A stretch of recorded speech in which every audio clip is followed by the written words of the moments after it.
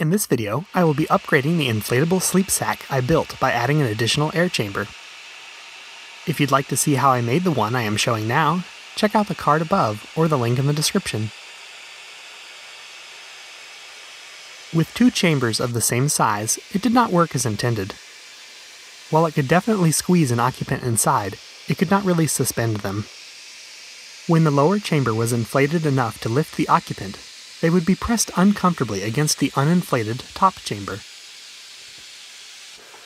If trying to carefully balance how much air was put in both, the occupant would always end up tilted on their head. This sleep sack worked best rotated 90 degrees, with the occupant straddling another inflatable, such as the Simtex whale. The chambers would be on the left and right instead of above and below them. Still, balance was difficult. To make this upgrade, I will be using a third dunnage bag as a basic building block.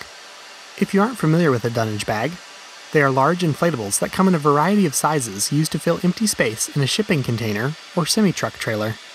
Filling empty space in transit helps prevent the other items from moving around. In my case, it will prevent the occupant from moving around. These bright blue dunnage bags are from Uline and are sold directly in packs of 10, and can usually be found individually on eBay and the like for between $10 and $20. These ones specifically are made from a soft and supple 0.25mm thick vinyl with a nice soft touch matte finish. Perfect for my intended use. A vinyl dunnage bag is a cheap, large, fun and bouncy inflatable all by itself. 10 out of 10 would definitely recommend. This one is 7 feet long and 3 feet wide. To start the upgrade process, I must first cut apart one of the seams I bonded in the previous video. Using my extra heavy-duty scissors, I cut through the multiple vinyl layers. I will install the new dunnage bag along the two edges that I am cutting apart. With the seam now cut, I position one side of the cut along the center of my work table. The one dunnage bag sits on the far side of the table, with the second one dangling off the far side onto the floor. I have positioned the third dunnage bag, the new one, on the near side of the table with one of its long edges aligned with the first old bag. I use some wide electrical tape to temporarily seam the old bag and the new bag together. With the seam temporarily taped together, I flip the assembly over. Interestingly, the new dunnage bag appears to be a few inches longer than the old ones.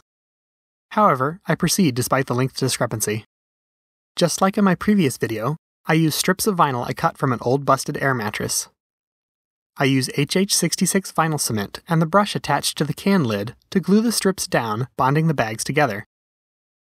I glue the seam quite quickly. This seam does not need to be airtight or particularly strong. I am also not worried about the seam's appearance either, so I am working fast.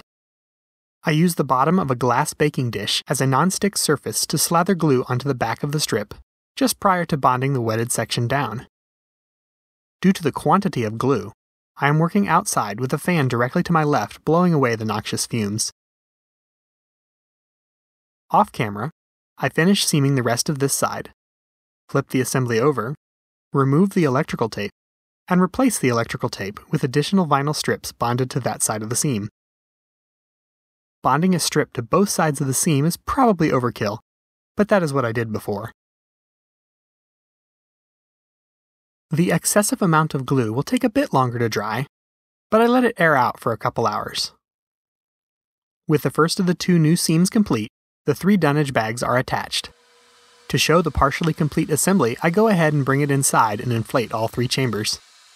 It looks like a super-sized pool mat. To not bore you, I skip showing the bonding of the final seam. I glue the leftmost and rightmost edges together off camera.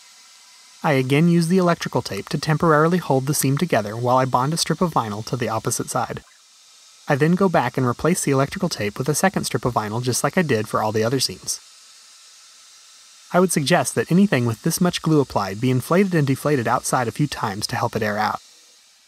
Finally, with the assembly complete, it is time to test it out. I go back and forth trying to inflate the chambers somewhat evenly.